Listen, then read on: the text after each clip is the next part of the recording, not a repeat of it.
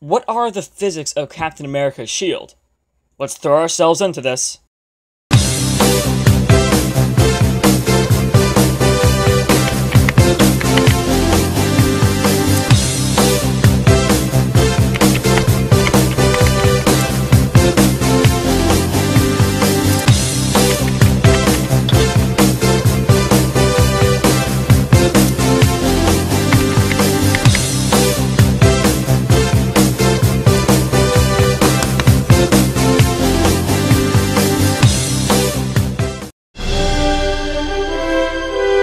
Science behind Captain America. Captain America's shield is one of the most iconic images of comic book history. It's undergone several stages and shapes, but most know the circular disc that he carries in most of the comics and the current movies. What makes his shield so special, aside from its bulletproof nature, is its ability to act like a boomerang. When Captain America throws his mighty shield, all those who chose to oppose his shield must yield. Well, yes, but the shield will also return to the thrower after being initially thrown. One of the greatest jokes and greatest mysteries of the Captain America character is how this works. On the surface, it looks impossible. But is it? Is there any science to Captain America's shield? Well, to figure out if Cap's mighty shield is able to curve in a returning motion in the air, we need to find objects in the real world that do this. Of course, this brings us to the ever-famous boomerang. A boomerang is basically two wooden wings stuck together, and when thrown a certain way, it will spin through the air a certain distance, and then return to the thrower. Seems magical. In fact, many native people have described it as such.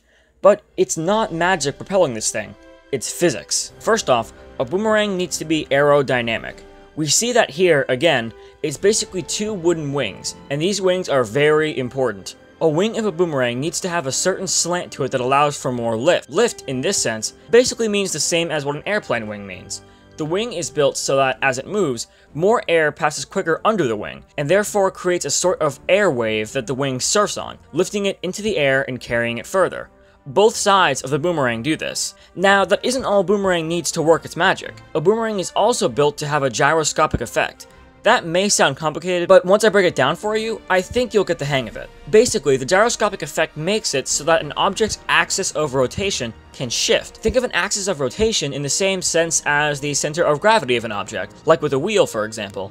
On bicycles, cars, etc., wheels are held from the tip top of the wheel and are obviously also being held down by the bottom ground that they touch, as seen here. This makes the axis of rotation for the wheel very physically uniform, as it has no other way to go due to the forces being exerted onto it. Perhaps a better explanation is on this webpage, which is more in-depth, and I recommend you guys go check out if you want to understand more. This example here is pretty much perfect. The Earth rotates in a fairly uniform fashion, but if we were to put giant thrusters on the sides of the Earth, but still spin it the way it normally does, we may actually change the axis of rotation. Without anything to hold the Earth down like a car, bike, or wheel, the rotation will, quite frankly, shift. Much like Earth, on a boomerang or boomerang-like device, these forces aren't being exerted onto it. The boomerang has nothing to hold it down, and it has sides that are, in some sense, making the air around it change its axis of rotation. With nothing to hold it back, a boomerang will eventually shift its axis of rotation enough to cause it to reverse.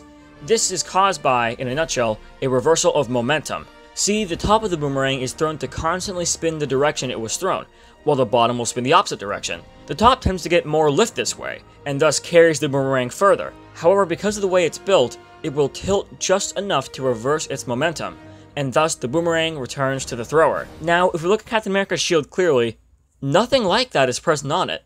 The shield isn't built to be aerodynamic, it doesn't have anything to uniformly change its axis of rotation, nothing. Or does it? It's ironic that Cap's shield looks kind of like a frisbee, because there are ways to throw frisbees that mirror a boomerang. If you were to throw a frisbee at about a 45-degree angle up to a 90-degree angle, and a slight wind coming your way is present, you will get the effect that a frisbee doesn't fall straight to the ground, but that it comes right back to you. This is because the top of the frisbee is getting exposed to more wind and air than the bottom while in flight, but as soon as it starts to fall, that changes. Since the bottom comes up inward, it creates what almost acts like a bed of air under it, or a wave of air that it surfs on, which creates more resistance towards gravity.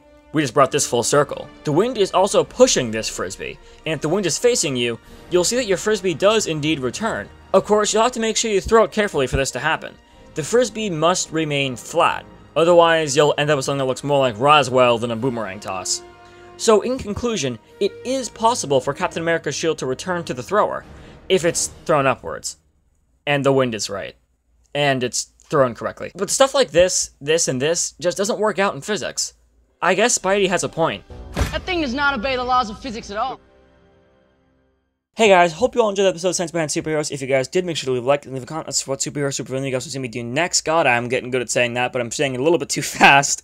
I hope you guys enjoyed this episode. It was pretty simple to do. It was pretty, like, well, no, it wasn't really simple, because the explaining gyroscopic effect is kind of confusing. I'm still not entirely sure how to describe it, but I get what it causes, but I'm not entirely sure the process of how that happens, I guess you could say. So I myself am still trying to wrap my head around it, really. I think I've got it down in the video. I hope I do. I hope you guys understood it well. If I have made a mistake, please let me know in the comments, because I want to know if I've made a mistake or not. But yeah, guys, hope you guys know this episode of Science Behind Superheroes. Next week, I will be doing a Spider-Man video again. Finally, I'm sure a lot of you guys are dying for that. So stay tuned for that, guys. And yeah, have a good week.